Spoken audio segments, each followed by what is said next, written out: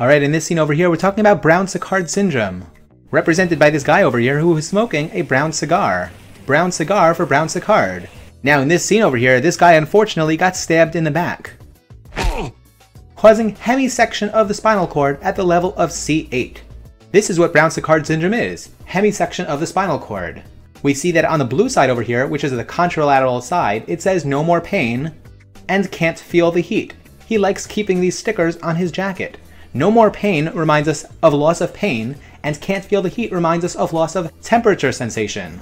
In Brown-Sequard syndrome, a few levels below the level of the lesion, on the contralateral side, there'll be no pain or temperature sensation.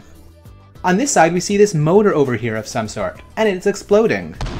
This reminds us of the loss of the motor function on the ipsilateral side, directly below the level of the lesion. So in this example over here, below C8, there will be no motor function. There will be paralysis.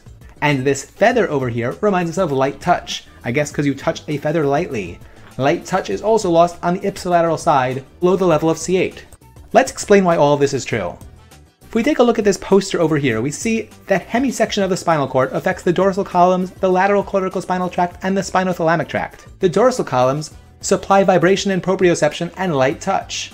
Lateral corticospinal tracts supply motor function. These don't cross paths until much further up, and therefore, hemisection over here will lead to loss of these at the level of the lesion and below. However, the spinothalamic tract, which supplies pain and temperature, does cross paths, about 2 to 3 segments below. See over here, the sensory neuron comes in at the level of T2 and then goes up to C8, and therefore hemisection at C8 will not affect this neuron over here, nor will the sensory neuron coming in at T1 or at C8.